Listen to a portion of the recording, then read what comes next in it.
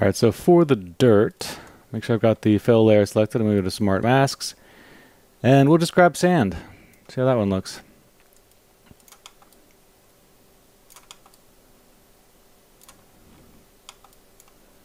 So a little bit on the intense side visually, but I kind of like it a little bit. So I'm going to just walk it back a little bit.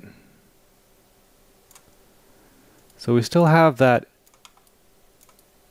thing going on there, but it's just dialed back a little bit. So at this point, I think I'm going to hop back over to my paint, and we will make this a little bit shinier, just to get a little bit more contrast between the areas that are oily and dirty and rusty. I'm going to hop over to the surface variation and go to roughness. And let's just punch this up a little bit too. Maybe not that much. Let's try like 20 maybe.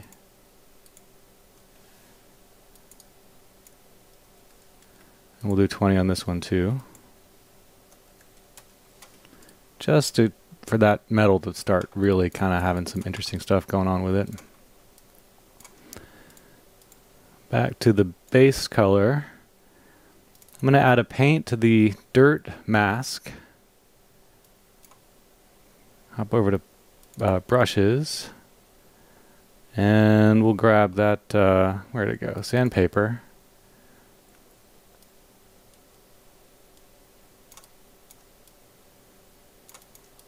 We just sort of break it up there a little bit.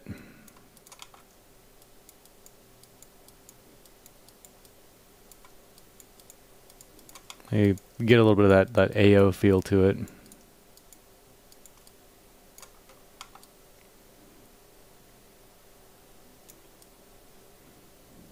All right.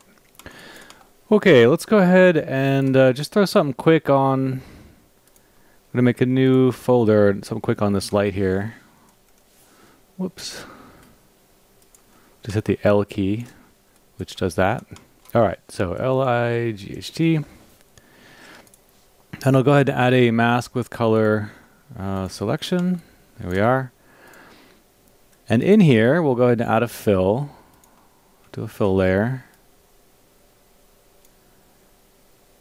This is going to be fairly glossy and black for the light. And it's under the dirt, so the dirt is still automatically kind of already showing up. I don't think there's any oil on there. That might be a little bit too glossy.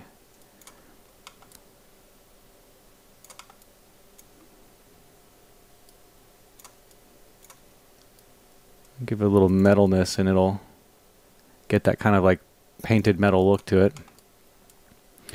All right, so let's hop over to Photoshop for a second. And we'll just take a quick look at this image. So I have a black background with white text. I'm not using the actual logo of the light, but you certainly can in your own work if you'd like. So I just got some text here, Firelight. You could grab a logo from Google and sort of set this up the same way, and it is just saved as a JPEG. So to get that JPEG into Painter, I'm going to go File, Import Resources, Add Resources, and this thing is called Pistol Light. I guess I save it as a Targa. And we want to go ahead and say this is a texture. That way it'll put it in the texture folder. We can go find it. And I'm only going to import this for the current session. So if I save it, the file, it should not be stored, which is totally fine. So there it is. So this is basically a stencil. And the way we access it is with this button right here. Oh, I need to make a new layer. So new fill. And I'm just going to write light logo on it. And then let's see.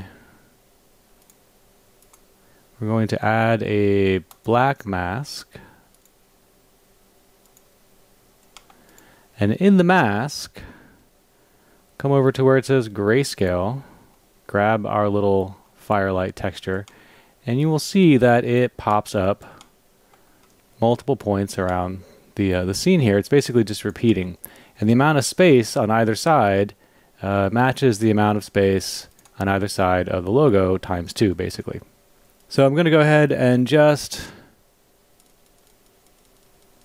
paint it in like this. So I'm using the default hard brush, so it's nice and tough.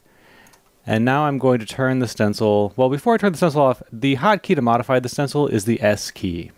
So with the S key, you can see we can rotate. I think we can zoom in with the right mouse button. Anyway, so you can do this kind of stuff if you want. Shift will sort of snap it again. But if you need your little cheat sheet, it'll pop up right down here in the corner.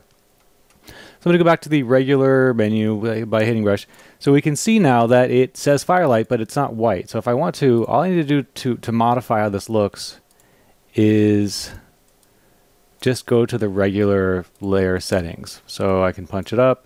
I can increase or decrease the shininess of it. With that black in the background, it's a little bit tricky to see, so I'll make that kind of duller. So we hop back up to the logo. You can change the color if you want, whatever. Like there's a sort of no limit with regard to what you can do. You can kind of, if you want to give it a little bit of height, like a little embossing. So all kinds of cool stuff, and I just basically painted it into the logo. Now you can also paint into an empty layer. Same idea. I'll go ahead and we'll hop back over. Grab Firelight. But when you do that, you're going to run into an issue, which is that the background of the image will actually show up in your empty layer. So better to do it into the mask. Go ahead and delete that. We'll make this white-ish. Go ahead and set this height back down to 0. And I'm going to bump the roughness of the actual light up a little bit more.